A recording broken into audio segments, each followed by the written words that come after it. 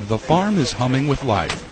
Tractors in the fields, crews harvesting by hand, teamwork with state-of-the-art equipment. It's a thing of beauty. 302 hectares spread out beneath Petakal Mountain. But to understand what makes this farm so special, you need to start at the beginning. Well, this is a seedling operation. The first step of many, a hand-picked crew hand-seeding thousands of tiny squares. Agriculture manager Alberto Vega. They have this skill, you know. If you try to grab some seeds, you're going to start to throw or to skip squares, to skip spaces, and they do it very quickly. Just 1 or 2 per square, each tray then covered with a thin layer of rich starter soil, custom mixed by hand. Then it's off to the nursery. Parsley, sage, kale, broccoli, cress. Just the right temperature, humidity, and watering. After a few weeks here, the seedlings are transplanted in the open field.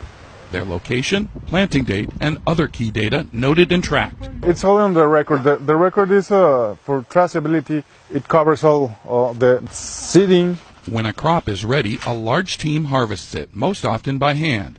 In this case, watercress.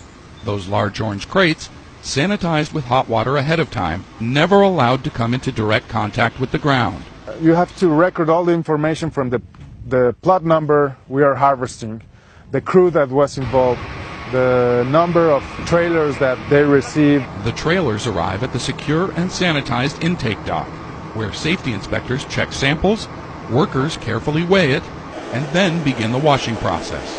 When the watercress comes into this plant, Miguel and his supervisor knows already where this watercress was harvested, what crew harvested, and everything. They have it in documentation. A cold bath, then a ride up and into the wash plant, where it's cut, then hand shoveled onto another conveyor into a massive circular dryer. The crew carefully spreading an even layer inside. Next stop, milling, where workers use a high-powered vacuum to bring dried product to the top of a 3-tier machine. It shakes and sifts its way to the bottom. After this milling area, it goes directly to the warehouse where the heat treatment plant will do the next procedures.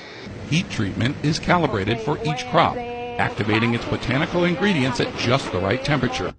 It's then cooled carefully and stored in the warehouse in massive super sacks. The plants here process more than 350,000 kilograms per month.